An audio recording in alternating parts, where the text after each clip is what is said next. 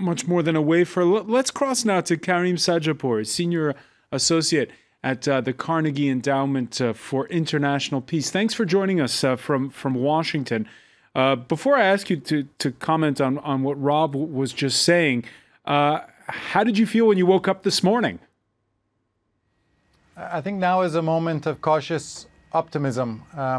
The deal isn't yet confirmed. The terms still need to be hammered out. I think there's still a question about whether the Iranians are operating off the same exact document. But I think the alternative scenarios were not good.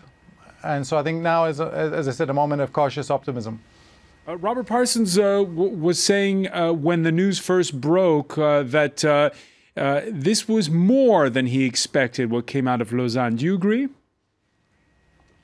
I do think that's right. The agreement really has exceeded expectations, both in terms of the concreteness of the document and in terms of the duration. So I think it certainly did exceed the expectations of cynics. But again, I think there is a big question mark about whether the Iranians see this deal exactly the same way we do. And we'll know more in the coming days.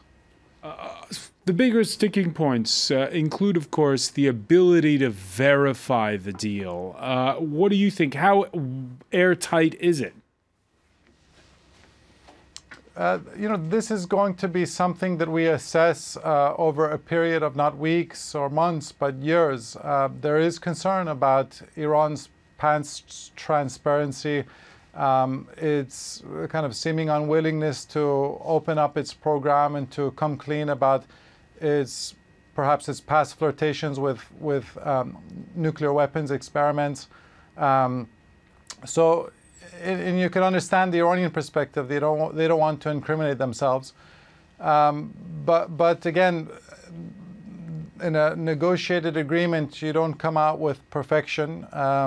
This is a very solid deal from the P5+1 perspective, and I think finally, for the first time in many years, the Iranian people are a winner here as well.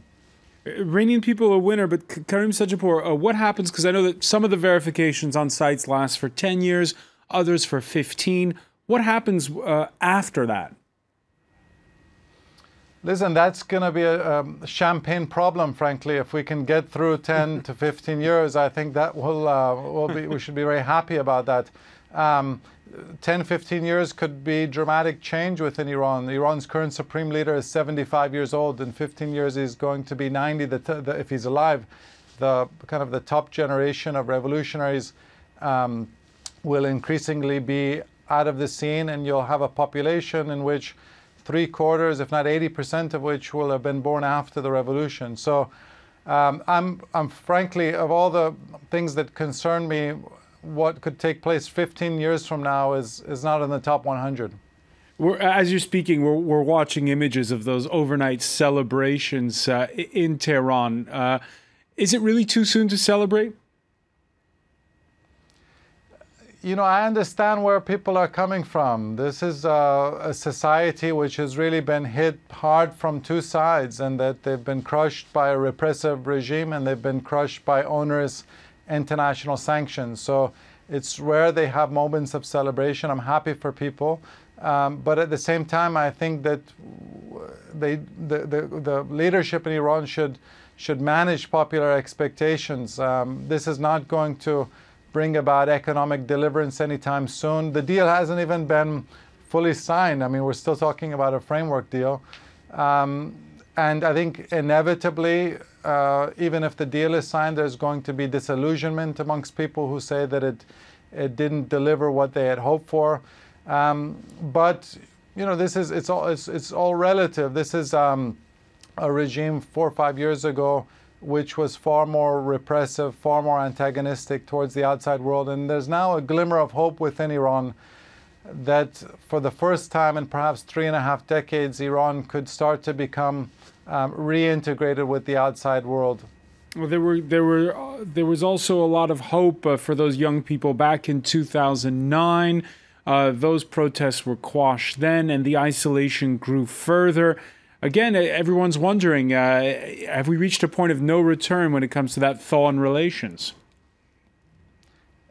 when you've been watching the U.S.-Iran relationship a long time, you try not to get ahead of yourself, because there have been moments in the past, particularly during the era of Mohammad Khatami, where things really looked on the cusp of change, and the change didn't happen. So right now is an incredibly important time. I think you have a president in Hassan Rouhani who genuinely wants to mend Iran's relationship with the outside world, with the United States. But the hardliners are not going anywhere anytime soon. They have a monopoly of coercion with the Revolutionary Guards. And I'm skeptical that Iran's supreme leader, after 75 years, is going to reinvent himself and abandon everything he's stood for the last 3.5 decades in power. Speaking of hardliners, how are the ducks lining up in Washington after this agreement? We heard Barack Obama's remarks on Thursday. They seem, well, squarely directed at the Republicans. So within Congress, there's going to be a vigorous discussion in the coming weeks and months about the utility of this deal. But frankly, again, if the Iranians are operating off the same framework that we are, based on that document which came out yesterday, it's going to be very difficult for members of Congress to claim that they have a better alternative, because it's a strong deal, certainly on paper. And if but do they need a better alternative? Can it just be their intention just be to scuttle the deal?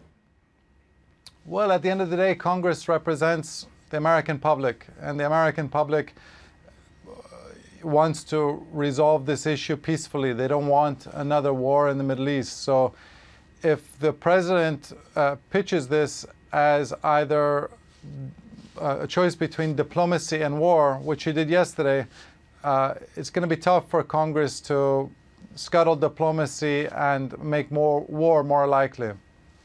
Karim Sadjadpour, I listened to what you're saying, and are you speaking as is there a defense mechanism in what you're saying? You're being cautious about the path that lies ahead to June 30th. Is it because you've had your hopes dashed before in the past that you're yourself not uncorking the champagne? Well, listen, I'm an analyst. I'm not an activist. But obviously, I look at things of what's in the interests of U.S. national security. And as someone with Iranian heritage, I obviously want to see better times for the Iranian people. And I think this deal is one of those rare win-wins, in that it's good for U.S. national security, U.S. interests, and it's certainly good for the interests of the Iranian people. But I think we have to be cautious not to put our hopes before our experience or our analysis. And as you well know as well, there have been moments where these hopes have been dashed. So that's why I say cautious optimism. Perhaps you put it best. We can't uncork the champagne just yet.